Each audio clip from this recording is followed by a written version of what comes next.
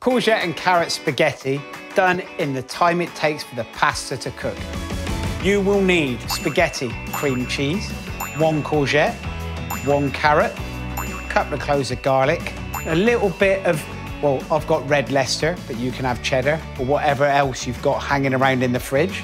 Kitchen kit, a grater, 1 knife, peeler, wooden spoon, metal spoon, tongs, pan, a colander, a big frying pan, if you've got it. You can always go back to the pasta pan if you haven't.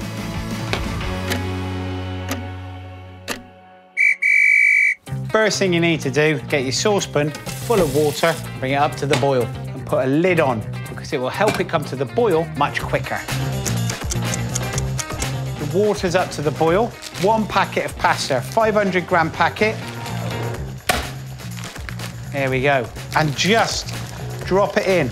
And you'll think it doesn't all fit in the pan. But don't worry. Grab a fork, you can push it in. It will be around about 8 to 10 minutes. Just enough time to make the sauce to go with it. Peel the outside of the carrot, take the skin off, top and tail it. And then, with your peeler, create lovely ribbon-like strips. We're going to do exactly the same thing to the courgette as well. When you get down to that middle core, I mean, that's just about it. What we're trying to do here is to add sneaky vegetables into your lovely, simple, cheesy pasta dish. The difference between us making it and buying it out of a jar is you don't get all of that lovely goodness in a jar. And if you look how much that is 1 courgette and 1 carrot. The next thing, for a little bit of flavour, 2 cloves of garlic. Roughly chop it, not super fine, it's all about flavour. So, pretty much ready to go.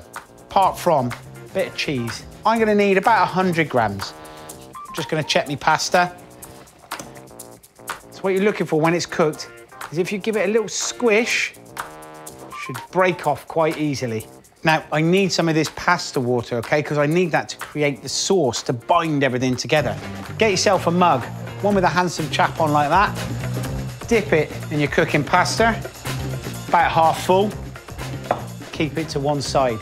Then drain the pasta in the colander, back to the stove. Put your frying pan onto the heat, little splash of oil. Your sliced garlic goes into that oil. And just as it's beginning to bubble, add your veggies. The green of those courgettes looks like it's coming alive. It begins to shine and sing. Then, a good splash, maybe about 3 or 4 tablespoons of the pasta water. Half a tub of your cream cheese. Just stir it in. I mean, this looks good enough to eat without adding the pasta to it.